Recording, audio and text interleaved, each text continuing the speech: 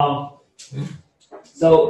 everything we're going to be showing you guys is for the purpose of you guys learning what evangelism is, what evangelism isn't, and we want to make sure you guys become evangelists. And I want to make sure that you guys learn what evangelism is, how to do it, what is different things that a lot of times we think is evangelism, but it's not evangelism. We might think that, okay, I'm doing something, okay, I'm probably doing evangelism, or I'm doing the words, and we're actually not. So we're actually going to be speaking on words, effects of the gospel.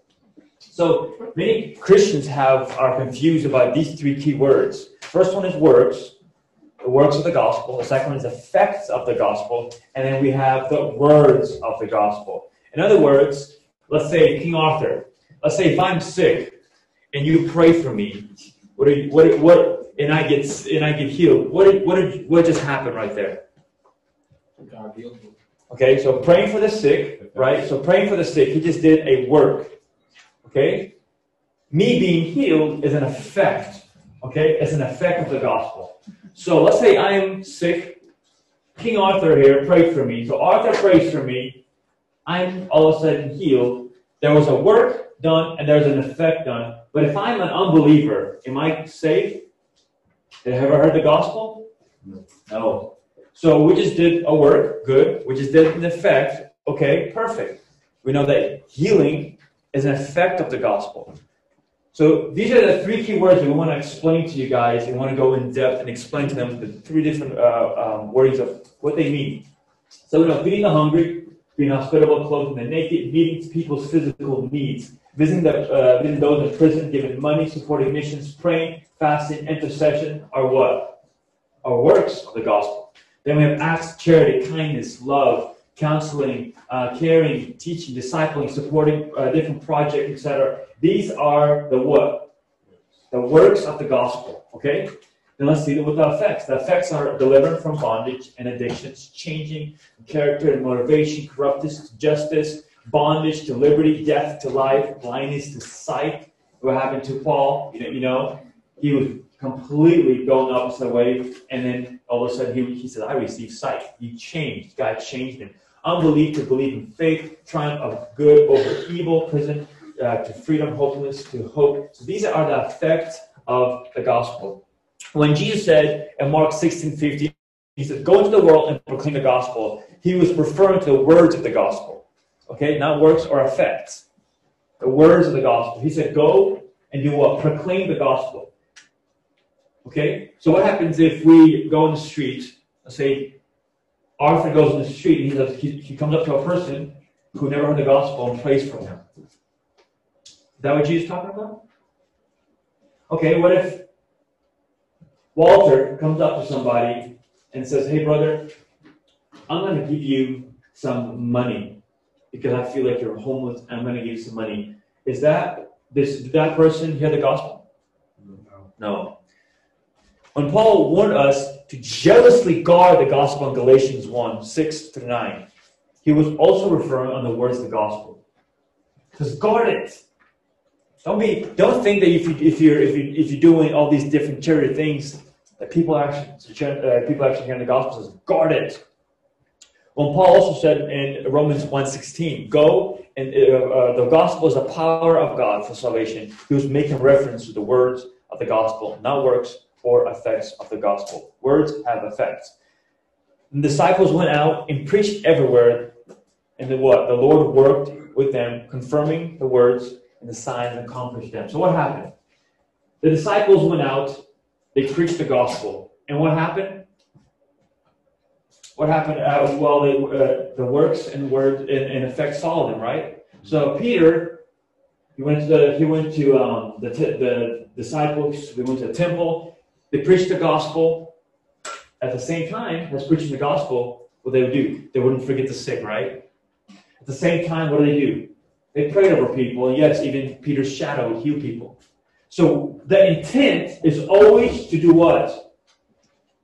To share the message of God, which is the word of God, right? And then effects and the works will follow.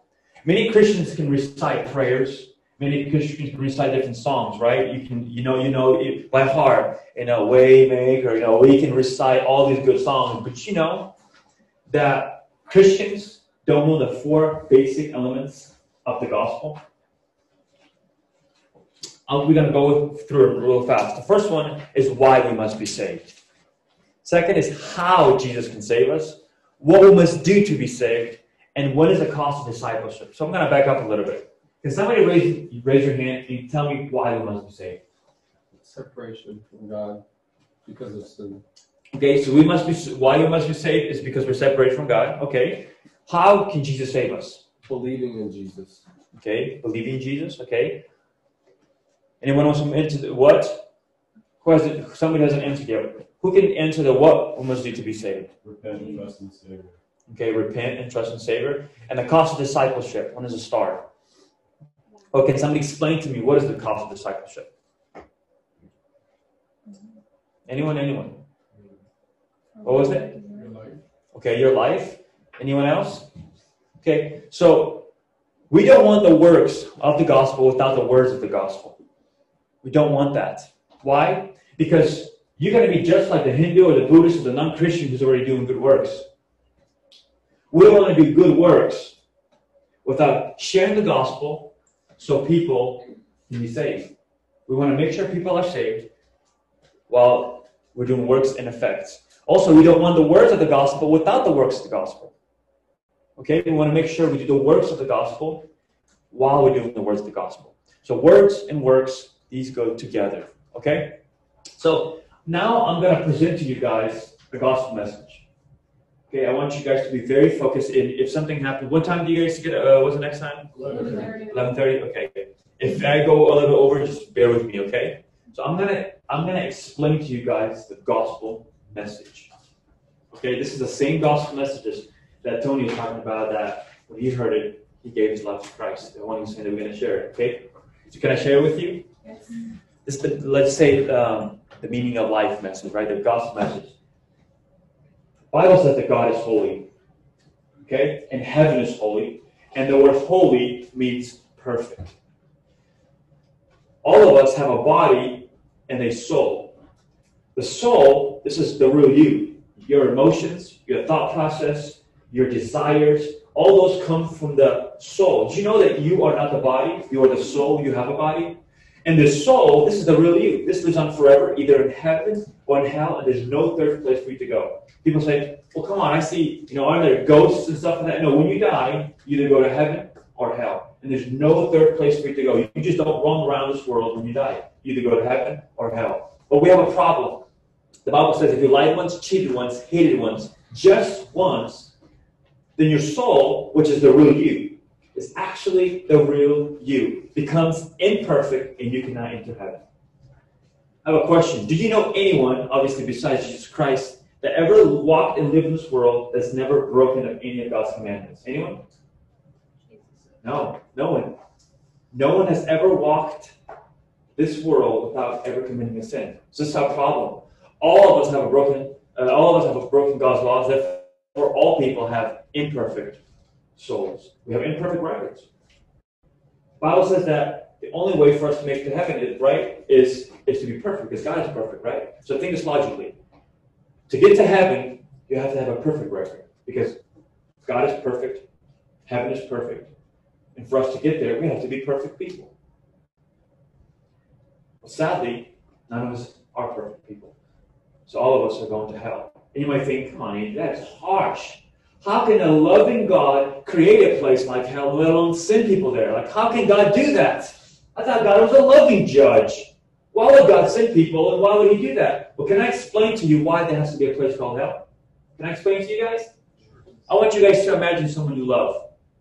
Maybe your mom, maybe your dad, maybe your best friend, maybe somebody in this room. Imagine somebody you love dearly. Okay, take a second, put that person in your head. And imagine you're walking on a beautiful Bradenton beach. Okay? Just all close your eyes for a second. Imagine with that person you love, you're walking in Bradenton Beach. Boom! That person is shot right in front of you. Okay, you guys can open your eyes. That person is shot right in front of you. And and you're horrified, and and then this person the murderer runs away, and you see your best friend, or maybe your mom, or your dad, or someone you love is bleeding in front of you, and you're thinking, why is this happening? All of a sudden, the police catch the murderer, they bring him to court. But to your horror, this is what the judge says to the murderer. He says, this is a really bad thing you've done for killing that person's loved one. Hey, because I'm a loving judge, hey, I'm just going to let you off. You can go home. You're going to be angry, right? Why? Because you know when somebody has broken the law, they must be punished. Otherwise, there's no justice, right? They have to be punished. Otherwise, there's no justice. So you see, hell is not about love. It's about justice. I have a question for you guys. Has anybody here ever lied before? Raise your hands. Anybody ever lied here before? Raise your hand. Okay, same as me. I'm guilty in that too. Okay, has anybody ever stolen here before? Raise your hand. I know you guys are a bunch of liars in here, so raise your hands. Okay, so that is 2 out of 3. So do you think God is going to let a bunch of thieves and liars like us into heaven? And that is just 2 out of 10 commandments. If God lets us into heaven with our sins, He's going to be just like the unjust judge who failed to punish the murderer of the one you love. And God is just. God is a just God. But somebody might say, come on, Andrew. Lying and stealing is just 2 little things. I'm not like the murderer in your story. I never killed anyone. Look what the Bible says. The Bible says, if you hated someone in your heart, you've murdered them in your heart. So 3rd question. Has anyone here ever hated or felt dislike to another fellow human being? Raise your hand. Same as me. Guilty. We are guilty as charged. This is the bad news. For the sake of justice, there has to be a place like hell. There has to be a place like hell. But can I share with you guys the good news? Can I share a way for us to be forgiven? This is all in the name of Jesus Christ. Look at the timeline. He split timeline between BC and AD. Christmas and Easter is all about what Jesus Christ did for us on the cross. What Jesus Christ did for us to be forgiven. But look at the significance. Look at Jesus and look at us. We are so imperfect, and look at Jesus. He's so perfect. 2,000 years ago, actually, I'll say 2,020 years ago, God the Father, here, sitting on the throne, and this is Jesus. They had a conversation about you, every single person here in this room. It was something like this. He says, Father, I really love the people in IDT. I don't want them to go to hell for breaking your law. Is there a way for them to be forgiven? And God says, Jesus, there is one way, my son. I love you. If you go to earth and become a human being and live a perfect life on earth and then die a cruel and painful death on the cross and be totally abandoned and to take the punishment which the people in IDT justly deserve for breaking my law, then I make it possible for them to be forgiven. On that day, when they turn in faith and ask you to exchange their imperfect record for your perfect record. The Bible says there's 3 major events in your life. The first one is birth. You have no power where you're going to be born. You can be born in China. You could have been born in Africa. You could be born in the United States. You could have been born in Jackson, Florida. You have no power over that. Second, you also have no power when you're going to die. You can die tonight. You can die 30 years from now. You have no power over that. The third one, you do have power. It's when we ask Jesus Christ to give His perfect record to us. But look at this. Now, we're not forgiven by being christened, baptized, confirmed, praying, going to church, believing God exists, or trying to be good. None of those things will give you salvation. Oh, come on, Andrew. You're saying if I don't go to church, I can't be saved just going to church? No. How about believing God exists? The Bible says that demons believe that Jesus is God, right? They believe that God exists. Are they saved? No. There's 2 things we must do to be forgiven. First, you must be willing to turn away from anything you know is wrong and say sorry to Jesus. Second, but notice I said willing. There's maybe some things in your life you completely feel powerless against. Completely feel powerless against. But that's okay because God will help you those things. You must be willing and want to turn from those things. So God, I know I have a lot of junk in my life. I have a lot of sins and stuff. As long as you're willing, God will help you with those things. Second, to be forgiven, we must surrender to Jesus Christ. What does that mean? Well, if God made you in your mother's womb and He knit you together, and He made this world just for you, the beautiful world you live in, that you have breath and life. Every single second you take your breath and you see the beauty and the way your body functions, everything. He made this all for you. Do you think that God deserves to be the very center person of your life? Do you? Of course He does. Surrendering is when we acknowledge that Jesus Christ is God. So let's say you turn and surrendered to be forgiven. This is what it will look like for you. So this is you. This is your midwife. This is you right here. Your midwife is holding you. This is your mom. This is a delivery suite. You were just born. When you are born, God opens up this book about your life called a record book of your life.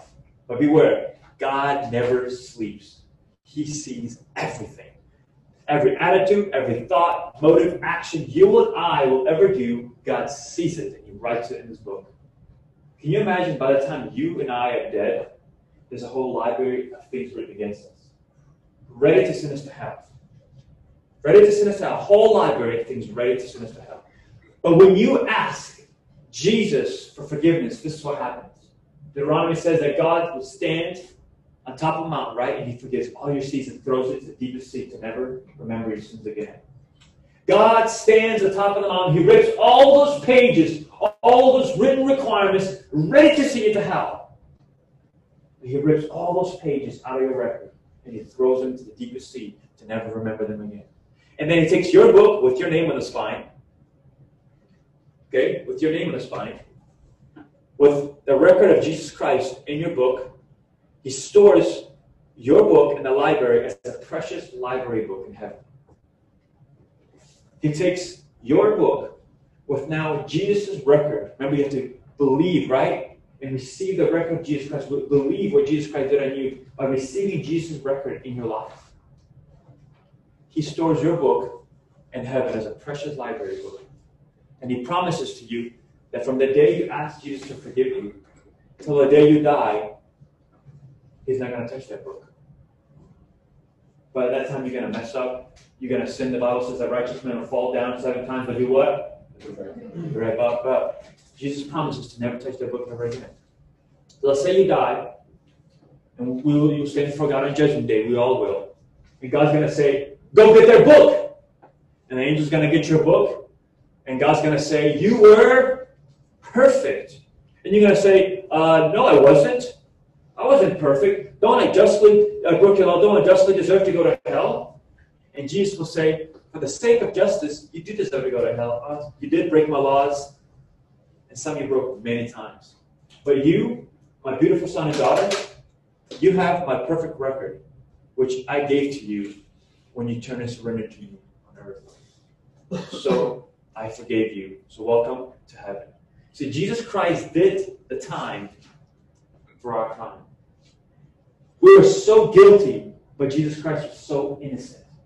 Jesus paid our way to heaven. We were the ones who were guilty.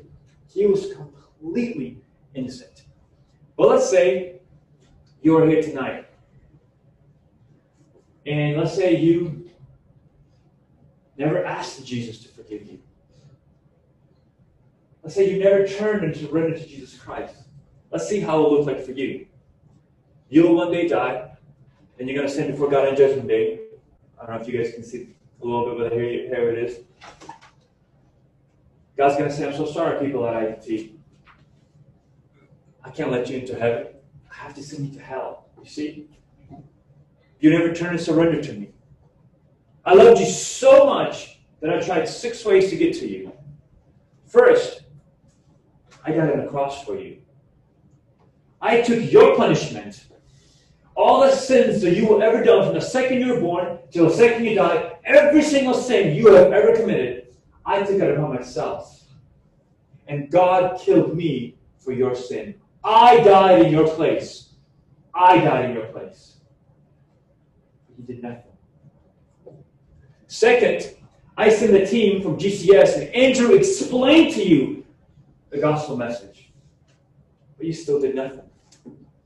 Third, there was churches all around the city you're from. SMBS, Great Church, Living Stream. And there's churches all around the world. Yes, some I was ashamed of. But you could have found the good ones. And you could have heard the gospel message. But you still did nothing. Fourth, I gave you a conscience. Every single time you're running away from me, every single time you were sinning, you knew exactly what you were doing. Why? Because your conscience that I built inside of you told you that's wrong. You did nothing. Fifth, are you trying to tell me that you came to IDT, to one of the most beautiful cities, Jacksonville, gorgeous beaches, and you never went out to the beaches and never wondered, my goodness, what is the God who created this world? And you never turned and surrendered to me? You were in one of the most beautiful cities and you never turned and surrendered to me by acknowledging me as a created God? Really? And sixth and finally, I rose from the dead to prove to you that I'm God. And everything that I said in the Bible is true and faithful. And your sins were forgiven. All you have to do is believe. But you still did nothing. I'm sorry. I'm not a thief like you. See, I can't steal your free will. I'm not a thief like you, so I can't steal your free. I'm only sending you, and I'm only giving you what you want. So I can't take you to heaven. I have to send you to hell. I want you guys to be honest with yourselves today. Be honest with yourselves. If you died tonight, where would you go? Would you go to heaven or would you go to hell? The Bible says to get to heaven, you have to have a perfect record. First, this is the only two ways we can get it. First is be a perfect person. Is anybody here a perfect person? No, we've blown that one. Then we have a second, one and only option we have, is to ask Jesus Christ to give this perfect record to us. Yeah. There must be two things that Jesus said that we must be forgiven. Do you guys remember what those things are? First, to turn away from anything you know is wrong. Right? Turn away from anything you know is wrong. And I know there's a lot of wrong things we do. As long as you're willing. As long as you're willing and you want to. Jesus will help you those things, right? Second, is surrender to Jesus Christ. By acknowledging Him as God. And in faith, having faith that Jesus Christ died for my sins. Jesus, I believe that you died for my sins, that you died on the cross. And if you don't do those two things, it is impossible to enter heaven. And that is so sad. Because that is the very reason why Jesus Christ died for you. That is the very reason why Jesus Christ died for you. Can you, every single person, can you guys just close your eyes and bow your heads really fast? I want to ask you guys a question here. If you were to die tonight, where would you go? Would you go to heaven or hell? To get to heaven, you have to have a perfect record. A perfect record. The Bible says that God is holy and heaven is holy. The word holy means perfect. Meaning, the only way you can go to heaven is if you have zero sin. Either you die for your own sin and go to hell for eternity. Either you pay for your own sin in hell, or you find somebody else to pay for your sin. I found Jesus to pay for my sin. Did you find Jesus? Have you ever asked Jesus Christ to pay for your sin? To give you His perfect record? Either you will pay for your sin in eternity in hell, or you have to find somebody. You see, my friends, I can't die for your sins because I have to go to hell for my own sins. I have to find someone to die for my sin. I have found Jesus. Have you found Jesus? Have you found Jesus? Have you ever asked Him to die for your sins? Have you ever put your faith in what Jesus Christ did on the cross?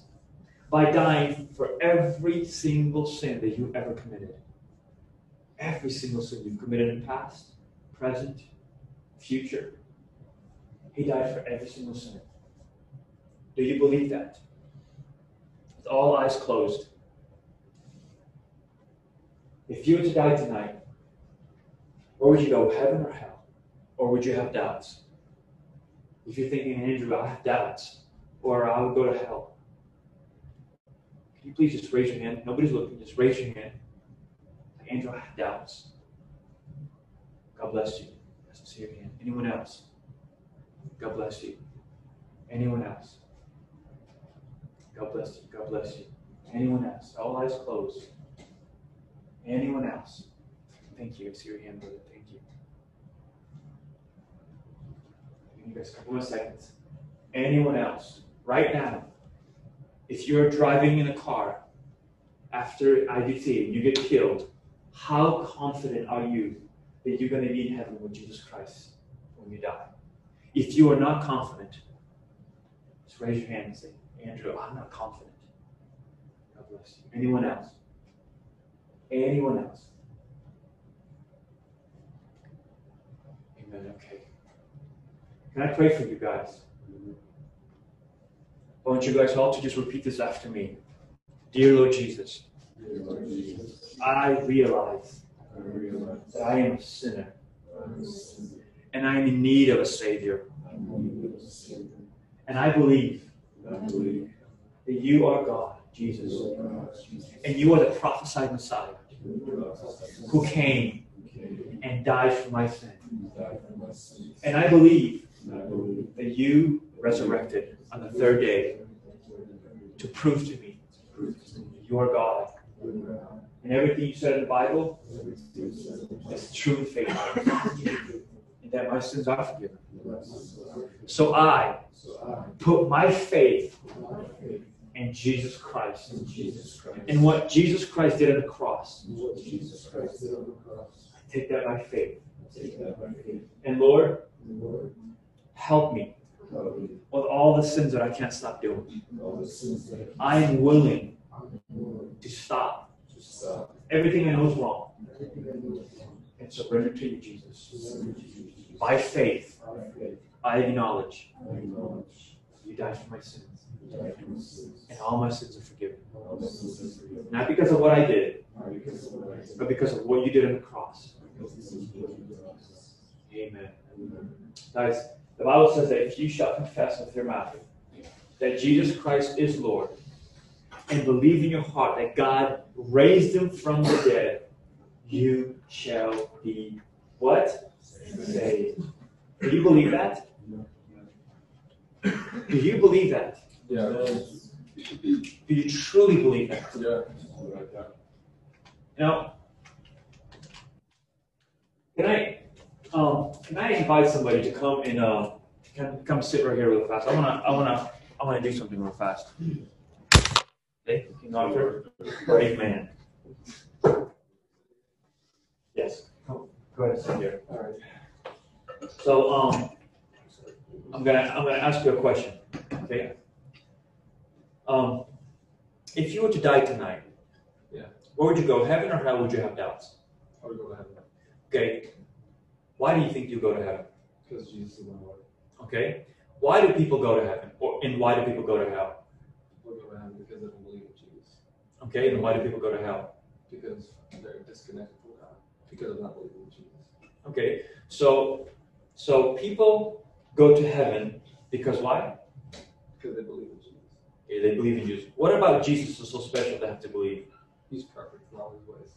Okay, he's perfect. But what did Jesus do to get you to go to heaven? He died for me. He died for what? For my sins. Do you believe that? Oh, yeah. Okay. Now, why do people have to go to hell? Because they sin. Okay. Because do you sin? I have that. Do you sin today? I do. Sometimes. So do you go to hell?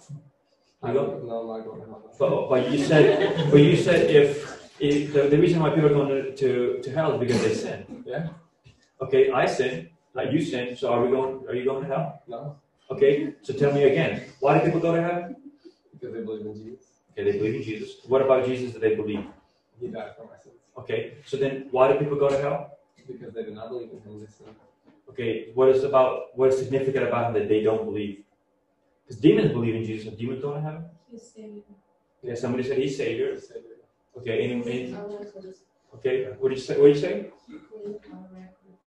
He cleansed, okay, a record. No one dies for their sins. He made us perfect. Okay, good job, guys. Can you guys give it up on slide?